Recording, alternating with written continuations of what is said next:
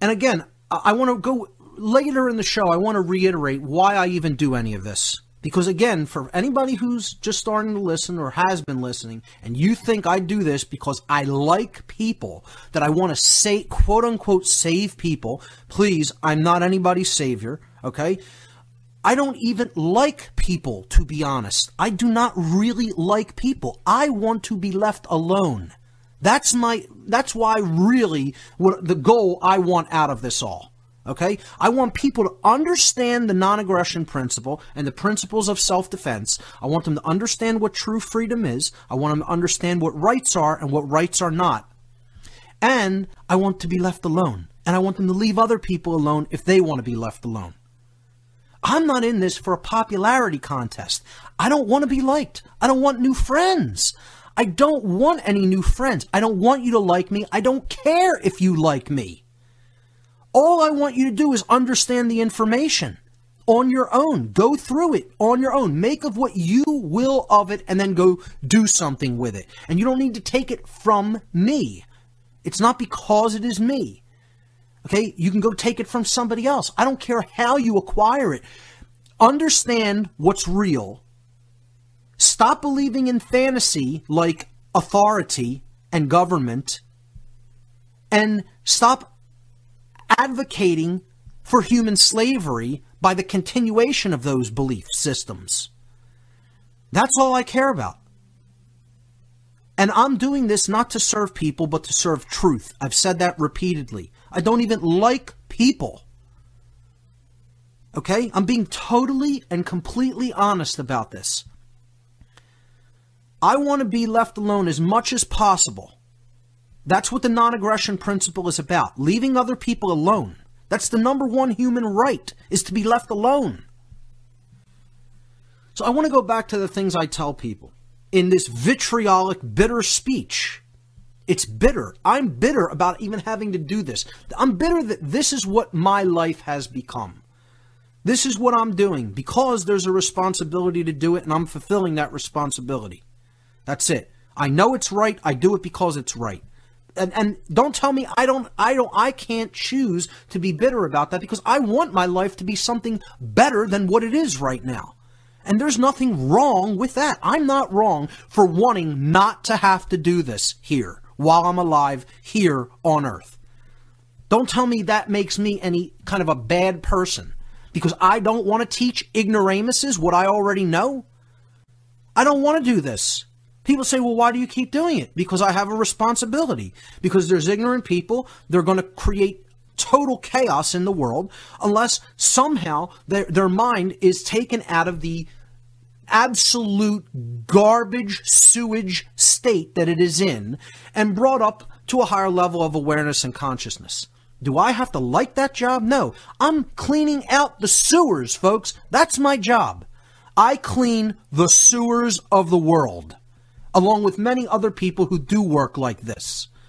We are drudging up all of the garbage that has accumulated in the mass psyche of humanity, trying to somehow clean it out. That's what we are. We are garbage people. We are garbage haulers, you could look at it as. I told people it's like being a waiter, serving something to somebody, and you're waiting. As in you're staying there waiting for them to catch up, waiting for them to take this into themselves so that they are as filled with the knowledge as other people have become, as very few other people have become. And that involves waiting a long time. That doesn't mean I'm their servant. I happen to be a waiter, like a waiter in a restaurant. It's a very appropriate name in green language terms because you're handing something to somebody that came from elsewhere. Okay, that truth is actually putting the information on the plate. Then I'm taking it and saying, here it is. Take a look. Here it is. Here it's arranged like this. Take it into yourself. And I'm sitting there waiting for them to catch up, to be full with the knowledge. So the term waiter is very appropriate for what this job is about. And I would also look at it as sanitation. I work in sanitation now. Mental, emotional, and spiritual sanitation. So how many people really would think that that's something that people would so love to do? No, but is it necessary? It's necessary. Is it a responsibility? It's a responsibility. That doesn't mean I like it or have to feel good about it.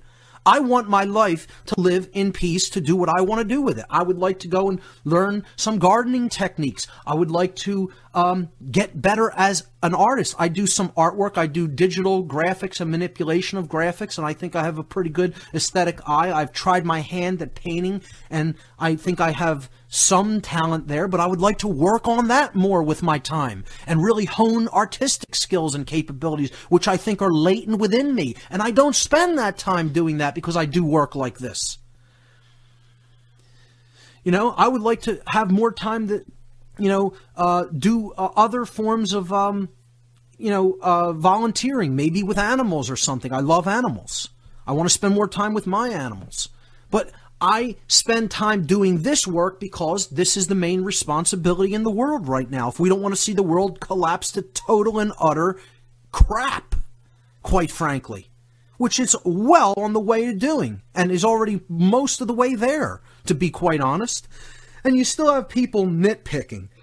So to these nitpickers, what I write is, show me your big website with all your data that you've put thousands of free hours of work into accumulating. Where is it? You know where it is? Brrr. That's where it is. It's nowhere. Nowhere. A big goose egg. Sound the gong, press the buzzer, bzzz, zero. All the time. Not just some of the time, all of the time. I'm telling you, ladies and gentlemen, I am not lying to you. 100% of every criticism I have ever received, I have asked, please show me your work that you have put out there that refutes this. And not one person ever writes back with so much as a link. Where is your work? Nothing. Silence comes back, ladies and gentlemen. Silence. And again, this is another part of why I'm going to vent on this show. I'm going to express vitriolic speech. And I'm going to take a step back and reevaluate things. And I'm going to refocus my efforts in a different way. Okay? So that's what this first podcast is really ultimately all about. I want to reiterate why I do what I do. It's going to continue in a different form. And ultimately why I feel like I need to take a step back. Because I'm burning myself out. Trying to cast pearls before swine in many cases. And it's not to say I'm going to stop and withhold information. Because information isn't mine to withhold. It belongs to all of humanity. It belongs to the universe. Okay? The truth is no one's property. The truth doesn't belong to anyone. No one has a monopoly on it. You know, I'm not going to withhold anything or just stop doing what I'm doing. But I am going to do it in a slightly different fashion from this point forward. And for the people who truly want it, they'll get it. They'll go out and take it. And again, I'm cutting back on interaction with people. People have been disappointing me over and over and over and over. When I want to have a little bit of faith in people that maybe they're changing, maybe they're getting it, they always continuously disappoint me and show me my whatever amount of hope or faith I may have had in humanity is misplaced. This is a totally ignorant, barbaric, lazy, cowardly, apathetic, mongrel animal race. And you could say, oh, you're slipping into a dark, degenerated, poisoned worldview. Maybe so, folks. I don't know. In many ways, the level of ignorance I see most people at, and the level of just where their mindset is at in general, instead of actually doing something, I sit back and think, maybe these dark occultists were correct. I don't know. You know, I almost see myself not totally agreeing with them, but saying, you know, I can understand why they think the way that they do. That's all. I can understand why they think the way that they do and why they want to do what they want to do to people. That doesn't mean I think it's right, but I can understand it. I can understand where it's coming from in their mind, because there's a small part of me that still not necessarily thinks like that, but is capable of at least resonating and seeing why they have such a level of total contempt for people who are existing in this state of willful ignorance. Because I'm done with the excuse that it's not willful ignorance. It is willful ignorance, ladies and gentlemen. It has nothing to do with nescience, with not knowing because you had no ability to know. People who are in a state of not knowing in this world today have chosen that state. They are willfully choosing to ignore information that is all around them, capable of liberating their mind, capable of helping humanity out of the prison that it is currently trapped in. So please do not try to convince me that this is not willful ignorance of the truth, because it absolutely is. To anybody that wants to write to nitpick or to complain about what I happen to be doing or not doing, or other people happen to be doing or not doing, well, go put out your own message then. Go do your own work. Go do something else. People who complain are usually doing squat. So, I mean, that's really all I have to say about these armchair quarterbacks. They don't really understand the nature of the situation. But I would just love, if I had the capability of just putting one of these people in the evil, into the midst of the evil and the psychopathy that you would witness at such a gathering. There is no way you would ever again waste your time writing to anybody, no matter who it is, trying to tell people the truth about what's really going on in the world, and waste your time nitpicking on any of their work, no matter how off you may have thought one particular thing or any number of particular things they said was, because you would recognize in your own mind where you're at. You'd recognize it, boom, like that, in a heartbeat. And you would know the level of evil that you're really trapped within.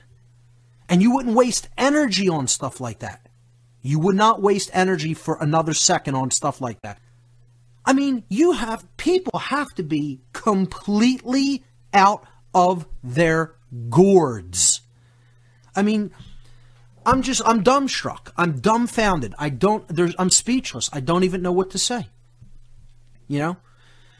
People will nitpick on the tiniest of things about an aspect of the monetary system. They'll nitpick on a word etymology. They'll nitpick on the interpretation of a symbol.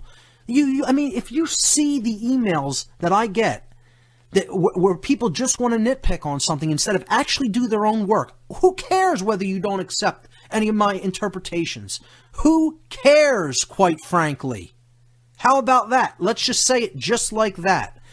Go do your own homework. I told you this from day one on the podcast, not to believe me. Take what you will and leave the rest. Go do your own homework, come to your own conclusions, and then act upon it. Okay? I'm not interested whether you agree or disagree with me. I don't care. All I care about is if you understand the non-aggression principle and you're willing to leave other people alone who want to be left alone. And you don't advocate for the slavery of other people through things called authority and government that are not real, have never been real, and are never going to be real. It's a claim on somebody else's body. It's a claim on somebody else's property. It's a claim on somebody else's labor. That's all these things ever have been. And that equates to slavery. They've only ever been slavery. And if you're advocating them, you're advocating human slavery. Whether you understand that or not, it's true. That's what I care about, whether people understand. Get the heart of it first. You want to nitpick on the details, you're wasting your time and everybody else's. The core message is the important aspect of this. Understand that and teach it to other people. That's the best usage of your time. People say, well, other people write to me and they thank me for everything. And they say what a wonderful, great job I'm doing. And I don't even look at emails like that as so wonderful and great. They don't make me feel that great. I mean, I'm glad people appreciate what I'm doing, but you want to know the emails that make me feel good? Somebody sends me a link with what they're doing. That's an email I feel good about getting. Okay? You know, and I'll go and look at stuff like that. Because you're actually taking some action. You're actually doing something. There's more people in the world, since you got involved in doing what you're doing, putting this information out into the world.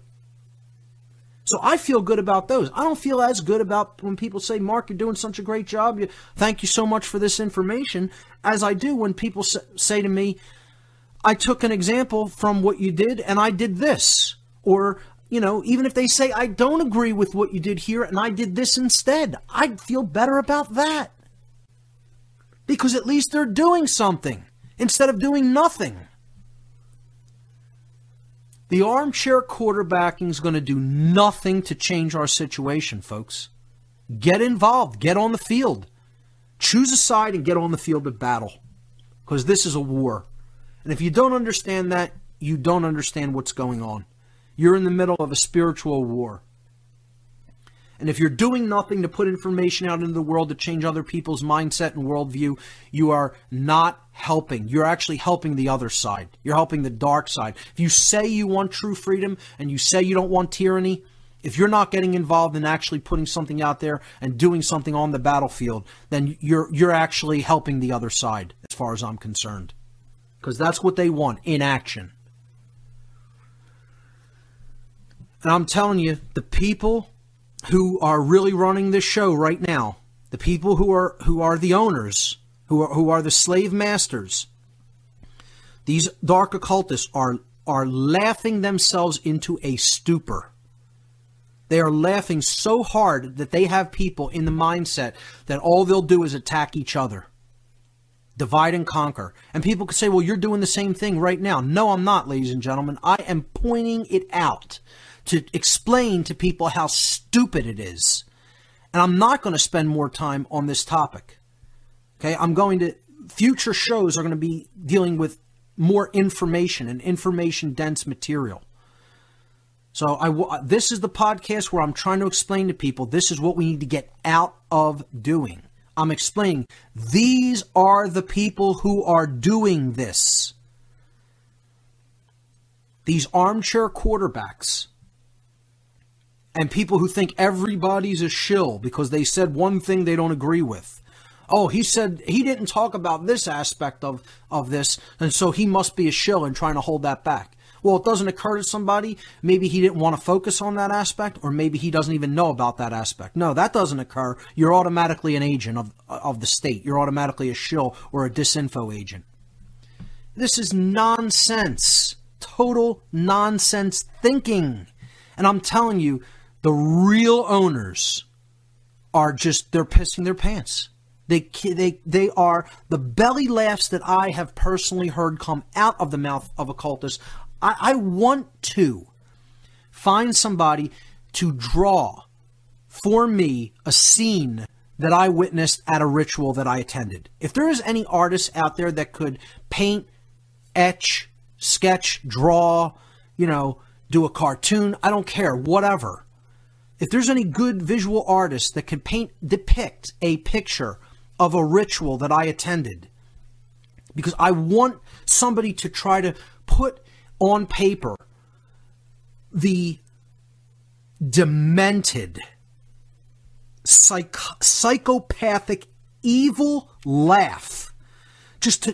And maybe I'll even try to find some sound recording of a laugh that can even approximate the laugh of this occultist that I once heard, who was laughing at a cop who was actually guarding the house while the ritual was being conducted.